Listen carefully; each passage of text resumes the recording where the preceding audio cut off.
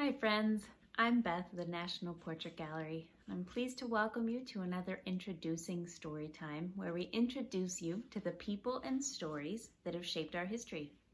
Today we're talking about a queen. What comes to mind when you think of a queen? What makes a good queen? Is she smart? Is she powerful? Is she a kind leader? Well, Queen Liliuokalani was all those things and more. This is a portrait of Queen Liliuokalani when she became the leader of Hawaii in 1891. Does she look like a queen to you? She stands tall with her shoulders back, arms crossed. She's standing to the side. She looks over her shoulder. She's wearing a beautiful dark velvet coat adorned with lace and jewels and ribbons. She has a pretty serious expression on her face as she looks out past the camera. What do you think Queen Liliuokalani might be thinking about? Leaders have a lot to think about, whether they're queen or president. They worry about how their people are doing, how they can help them, what they need. I imagine that these are the sort of things that Liliuokalani thought about when she became leader of the Kingdom of Hawaii. The Kingdom of Hawaii is a group of islands in the Pacific Ocean. On a map, the islands look like this. Today, Hawaii is part of the United States. It's one of the 50 states, but for many years, Hawaii was its own nation with its own rules and traditions and its own government. And Liliuokalani, starting in 1891, led that government. One thing that worried her and other Hawaiians was the issue of sovereignty. Sovereignty means the ability to be in charge of yourself.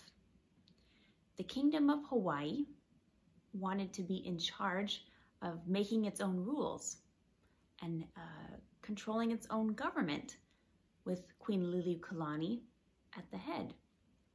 In fact, she was working on changes to give people in Hawaii more power, like more voting opportunities so that they could take part in the sovereignty of Hawaii and making choices for their government. At the same time, however, business and government leaders in the United States were scared of that power. They wanted power over Hawaii. And so on January 17th, 1893, they took Queen Liliuokalani's political power away. Her throne was taken away from her, so she was no longer in power. Within a few years, Hawaii was officially part of the United States.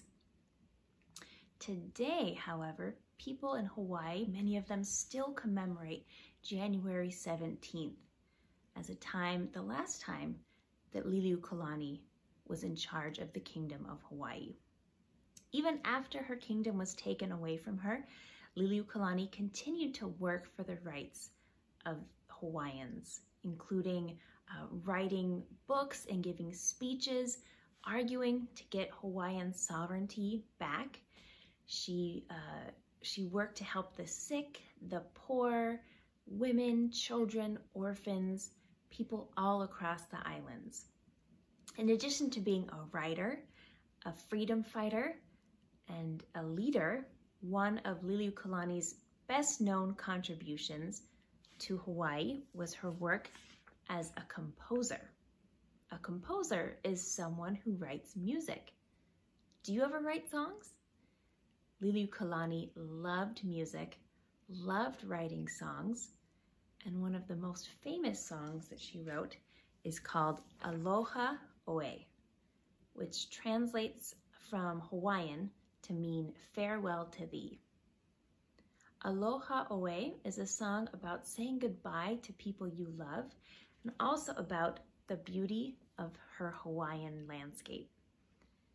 Aloha Oe continues to be an important part of Hawaiian culture today. So maybe you've heard it, maybe you've sung it.